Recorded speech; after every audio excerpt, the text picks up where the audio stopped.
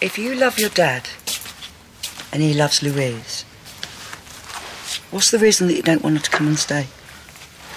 You do know Phil loves you too, right? Is that what you're worried about, Ben? You are the most important thing in your dad's life. Is that why he's drinking again?